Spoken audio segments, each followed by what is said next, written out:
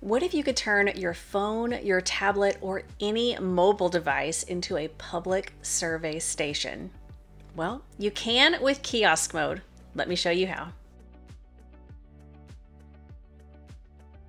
Hey Jotformers, welcome back. I'm Kimberly, and as you can see, I am currently on my mobile device, and Kiosk Mode basically locks a form on your screen and then automatically refreshes whenever someone finishes it, and then your data is stored in your Jotform account. This is really great for something like a survey, or if you're working out in the field with spotty Wi-Fi, you can still collect data and feedback without having to worry about the submission data not being saved. So let me show you how to access Kiosk Mode and turn it on and all the different features that come along with Kiosk Mode. So for this example, I'm going to go ahead and utilize my survey form. So I'm going to choose my survey form, and then down at the bottom you can see where it says Kiosk Mode. I'm going to click on that, and we have a lot of different options. So the very top one is Kiosk Lock. So do you want to lock that form on your screen so people can't exit out themselves? So I'm going to go ahead and, of course, that is on, and we can see my 4-digit PIN is currently 1234.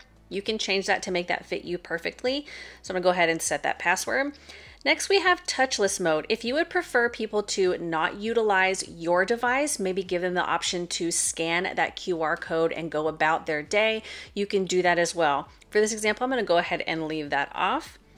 Next, we have Inactivity Timeout. If you would like to have it time out, you can do that right now. It's set for 1 minute, but again, we can always turn that off.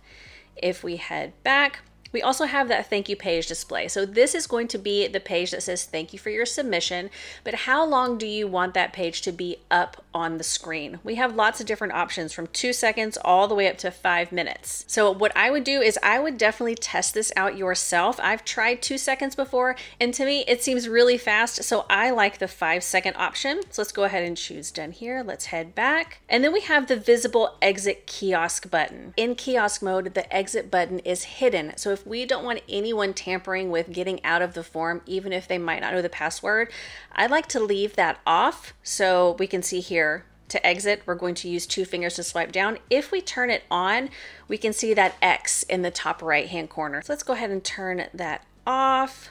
We'll exit out, and let's go ahead and launch Kiosk Mode and see what this looks like. So we can see that right here. It says how to exit Kiosk Mode. We have the swipe down option with 2 fingers. So it's going to go ahead and disappear. So let's go ahead and give ourselves some ratings. We'll do submit, and we can see the 5 seconds. Again, 2 seconds is really fast. You might prefer 2 seconds, completely up to you. Let's go ahead and give us 5 stars. And if we want, we can choose exit Kiosk Mode right here.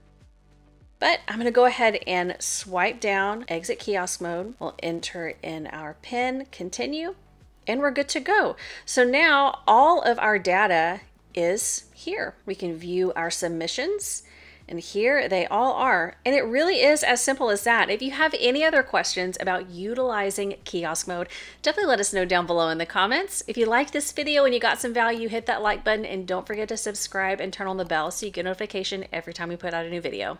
I'll see you next time.